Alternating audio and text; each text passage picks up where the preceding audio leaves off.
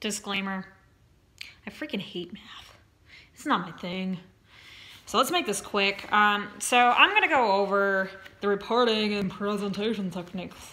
No, I'm gonna go over bar charts and histograms because those are reporting techniques that you're gonna use when you're in HR. Like, I can't even be excited about this. I'm honestly just struggling. I can see in here, so I'm gonna actually kind of give y'all a little bit, some visuals. Okay, so let's just get done with this, right? I wanna be done.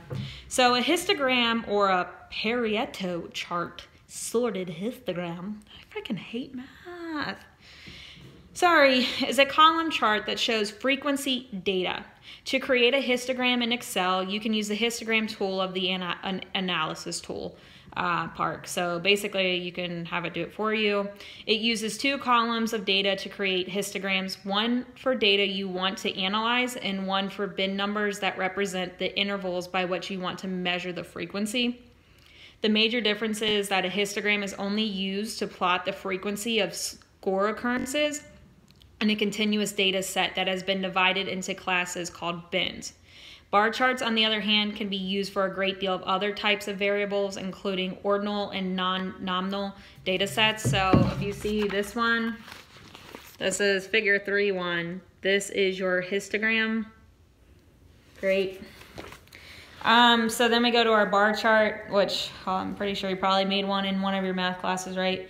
A bar chart or bar graph is a chart or graph that presents grouped data with rectangular bars, really, with lengths proportional to the values they represent.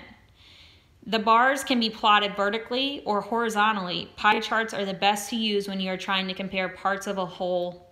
They do not show changes over time. Bar graphs are used to compare things between different groups or to track changes over time. Here's an example. Making sure you can see that's a bar chart, histogram on the test. That one's the histogram. That's the bar chart. Differences. Let's do this. Let me read this part over here. Okay, so the major difference is that a histogram is only used to plot the frequency of score occurrences in a continuous data set that has been divided into classes called bins.